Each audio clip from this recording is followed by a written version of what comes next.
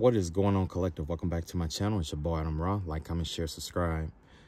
Okay, so far we talked about the last couple of videos. It was first the law of mentalism, all is mind, mind is all. Then you have two, law of correspondence, and how everything has an equal and opposite. You know, how everything has an opposite, how it leads to and from its opposite, the relationship, right?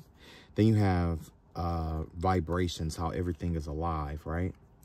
Then we have the law of gender, how everything is masculine and feminine in nature. Now, aside from that, today we're going to talk about the law of polarity. Although the law of polarity is essentially, almost the same as gender, that's what we're going to talk about today. How the law of polarity is different than just gender. Because in general, when we think about polarity, we think about, let's say, positive and negative, essentially, right? Whereas when it comes to polarity, essentially, this is what we pretty much feed off on. You got the positive aspect here, and you have the negative aspect here, right? This aspect of the polarity has to do with, let's say, positivity or procreation, right? This side over here has to do more with negativity. Well, not really negativity, but it has to do with the negative aspect or the absence of. But instead of procreation, we have the energy of receptivity. Remember a moment ago, in the previous video, I talked about one of the rules of God, right? One of the rules of Godsmanship is this. One, you must have a creator. Two, you must have someone receptive to that creation. Ugh. My hands were screwed up a lot. So anyway, essentially, this is one of the rules of God. So basically, it goes back to the, what was that?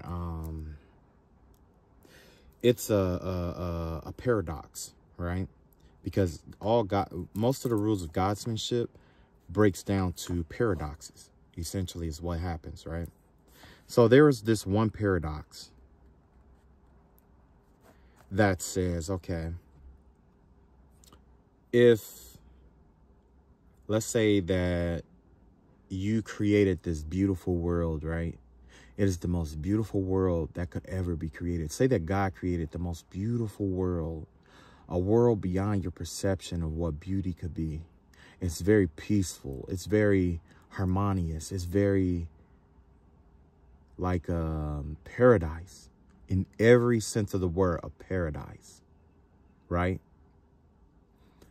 The question is, does that paradise truly exist if no one has ever seen it, witnessed it, or even capable of perceiving it? Does it truly exist? You see what I'm saying? And essentially, that's the way polarity works. Now, that's why you have polarity. You have one aspect that creates in the universe. It's the creative force. It's the creative aspect. It's the adding the utilization of energy in a proactive way so that we can perceive it, right? And then you have the negative aspect of it, or the absent or the receptivity aspect of it, right? With the receptivity aspect of it, it's twofold here. One is through perception. In this perception, we perceive something that is abstract. And then it gives us the ability to procreate it into the world, right? Now, in the other aspect of receptivity, it is the aspect of perception in which we are observing. We are in observance to something that has already been procreated from this world. So essentially, it's like this. There's receptivity, And this receptivity leads into creativity, right? And then this creativity leads back into receptivity, and vice versa. And the reason being is because before you can create, you have to be receptive to something. It requires receptivity. So you have to draw on this receptivity in order to create. And then with this creativity, once you create it, or if somebody else creates it, you have to be, let's say like you already created or whatever. Now, in order for it to be considered a creation, you need the energy of this receptivity from either, from others or yourself or whatever it may be. So it's a never-ending loop that goes to and from each other. So essentially, this concept that, and I had to get to this point to explain that this concept of this infinite loop is also wrong. This is not how the universe acts either. Essentially, with the universe, it's twofold, okay? It's just like having arteries and veins in the universe, right? Let's say this is the heart of the matter, right? The heart of the matter itself, we're going to give it a name, and it's going to be polarity. That's the heart of that's the heart of the situation in itself. Now, the artery of polarity in this circumstance would be what? Creativity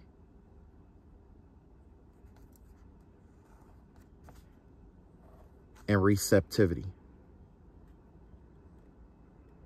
I mean, creativity and receptivity, right?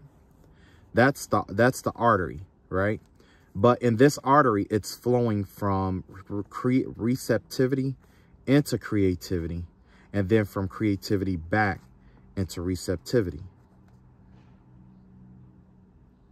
if that makes any sense. So essentially, the loop is going from this side to this side and back. So it's going here, here, here, here, here, here, right? That's the artery. Now let's look at the vein. The vein operates in the same exact way, only it's the opposite. You see what I'm saying? So now you have two loops that are on top of each other. And when you look in chemistry, essentially what happens is when you have one nucleus, right? And you have multiple shells, those shells flow two, just like that, and this way, just like that. You got four aspects that are connected in this manner. And that's essentially what polarity is. Because now you have, let's say if what we're trying to polarize is right here in the center is the nucleus. So let's say if we were to polarize gender, right?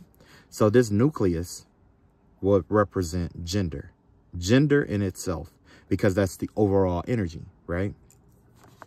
This top part of it, this left side of the gender is going to be positive and the right side is going to be negative, right?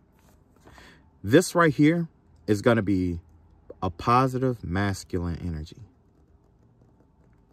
This energy right here is going to be that negative masculine energy. What is the difference? This masculine energy procreates. This energy creates destruction, chaos. Neither one of them are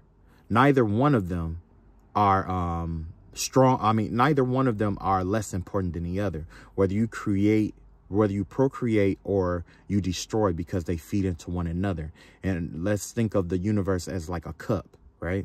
In order to keep that universe from overflowing, and this is what anything in nature, to keep things from overflowing, something has to be destroyed, right? That's why in order to keep things in the universe, to keep it from just flowing out, you have this rule with energy where it can be broken down, but it can't be destroyed. So what does it do? It reforms itself into a new idea and recreates itself. You see what I'm saying? But anyway, you have the positive masculine energy that choose to create, to be, for that creation. Then you have the negative right here to create chaos, destruction. Because this chaotic energy, this destruction is what's going to make space for this positive masculine energy to create, right? And then on this aspect, you have the positive feminine, These are the ideas of being receptive to other people's creations, right? That positive feminine energy is receptive to other people's creations, receptive to creations that comes from others, okay? And then you have the negative feminine energy, where you're receptive to only you're inside of yourself, and you are tapping into that energy inside yourself to reach for ideas. Essentially, you know, we think of ideas as coming outside of ourselves, and that's true, but it comes from being in isolation and from isolating ourselves from the world. If you pay attention, most of the geniuses in our world tend to have the best ideas when they are isolated. And that's where this comes from, this negative feminine energy, where essentially it's like the dark night of the soul. They say when you are in the darkest of the darkest part of your life reveals the strongest lights. Okay? So essentially that's what this is. This is the negative aspect of feminine energy. And just because you're a man doesn't mean you're not going to have masculine energy. And just because you're a female doesn't mean you're only going to have feminine energy. No, it's all about where you are at that point, right?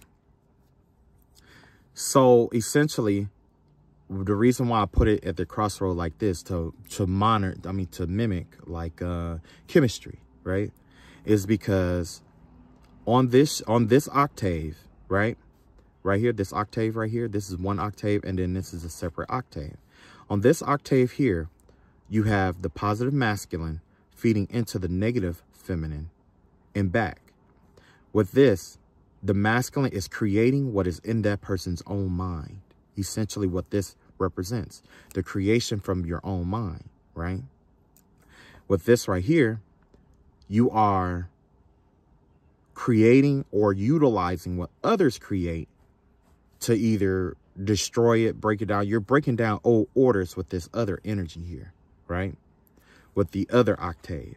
It's the breaking down of energy, because this right here has to do with being receptive to what other people has already created. And essentially what happens is that we as people, we know that when you cease to evolve or you start to die out, the moment you stop evolving is the moment that you start to die. In order for us to evolve, there are some things that must come to an end, and old inventions come to an end. That's just like the use of horses came to an end the moment that cars was invented. You see what I'm saying? The ridding of using horses to get around, and I'm not saying completely, but when we got rid of the system of relying on horses, that's when that's around the time that the creation of the car came around. You see what I'm saying? The destruction, the death of one thing to create life for another, right? And essentially, that's a part of what polarity is.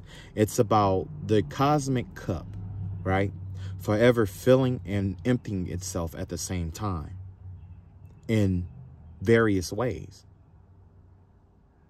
And I'm not saying this is the only way that this works, because essentially what happens here is that, you know, well, I'll save that for a later explanation, because it's not relevant at this point. So when the law of polarity comes into play, it's like this. Think of polarity as like being a magnet, right? We are all magnetized. Everything in our life is electromagnetic, right? Our energy fields around us is electromagnetic. Plants have electromagnetic fields. Animals have electromagnetic fields. Let's say cells have electromagnetic fields. The earth itself has electromagnetic fields, right? Now, this is the thing when it comes to polarity. Whatever you align yourself with is what you're going to magnetically attract to yourself. Why? Because of the law of how because of the law that I just explained to you about masculine and feminine. You see what I'm saying? When you align yourself up with a certain energy, it naturally you create a channel for it to draw itself into your life. essentially is what happens, because you are procreating that channel and you're also being receptive to that channel at the same time. So that's why it's important to keeping, you know, to pay attention to what you think of, pay attention to what you do, because a part of this hermeticism is this. In the law of hermeticism, there's a law. I mean, there's a concept that all initiates have to understand. And it's when it comes to the law of mentalism, let's go back to mentalism. The rule behind this is that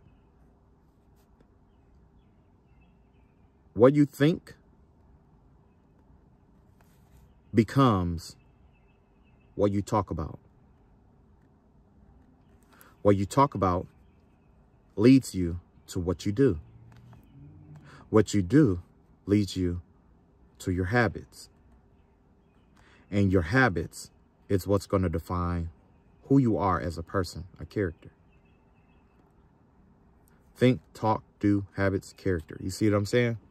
So essentially, these are the steps to how polarity essentially works. Now, with polarity, just because you are thinking a certain kind of way, we have that thought process where when it comes to thought, there's more than just one way of thinking. There's beliefs. There's morals. There's values. Thoughts can be both acute and chronic, right? You got acute thoughts and you have chronic thoughts, right? With it being acute and chronic, essentially what happens is you have to pay attention to those acute thoughts, because reoccurring acute thoughts can become chronic thoughts, and those chronic thoughts affect your beliefs. It affects your morals. It affects your values. It affects your behavior overall, and then you begin to talk about it. Then you start doing things that you don't normally do. Then you start creating habits of those things, and you start developing your character into something that you wouldn't ordinarily be. So the law of polarity ties in, it's very powerful, as it ties a lot of all the other energies together, you know what I mean? Because it uses like the law of vibration, whereas, you know, and the reason why I'm drawing this is to simulate that law of vibration. With polarity, when you start, let's say that it's a pendulum, right? You got the pendulum this way and you got the pendulum that way, right? And you have this pendulum in the center. This is you being balanced with no stimulus, right? But as you know, in our universe, we're always subjected to stimuluses, right? Now, when you are overly stimulated to this side, it has a consequence. When you are overly stimulated to this side, it has a consequence.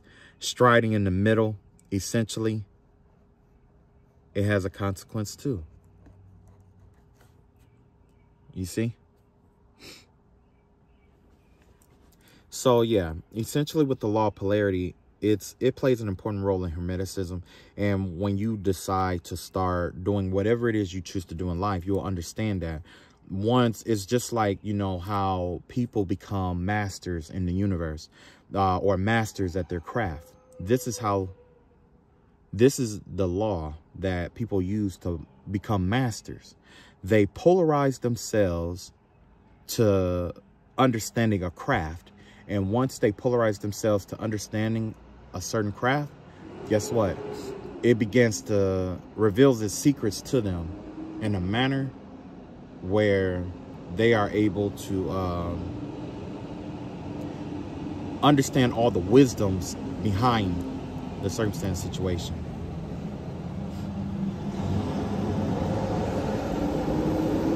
I'm sorry, I have to let this truck pass. The best way to be a master at anything in this world is to be consumed by it, because everything is a spirit. Everything has a spirit to it. Just like we talk about the spirit of Christmas, right? With the spirit of Christmas, we are consumed with trees. We are consumed with lights, and you know what I'm saying? Our moods generally are a lot lighter there. Same with our craft. Same with mastering of certain things in life. When you want to master something in life, you have to be consumed by it. You have to allow it to consume you. You have to become like a child. And that's the reason why Jesus Christ, he, you know, now I'm not going to say value the child over, you know, others, but he said in order to get into the kingdom, you have to be like a child. That childlike energy means you have to be receptive. You see what I'm saying? It's about receptivity over all things. When you learn to be receptive to the things that you want to develop or create or master in your life, then you'll become that master. And by the time you become the master, you'll realize that you were nothing but the student. You're nothing more than just a seasoned student.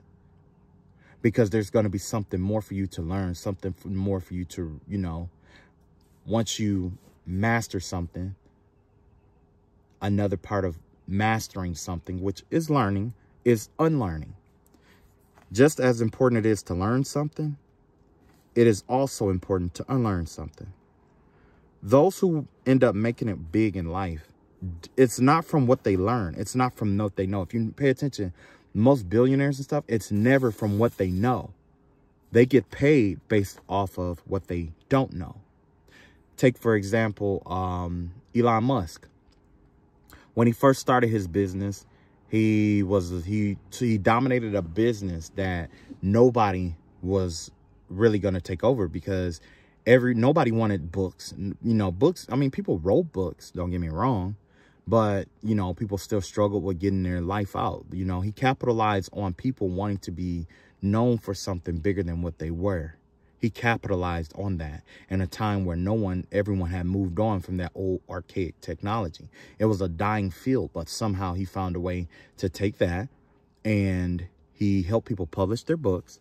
And from there, he got into fields that he had no expertise on. So everything he learned about publishing books, what did he do? He unlearned everything he knew about publishing books, right?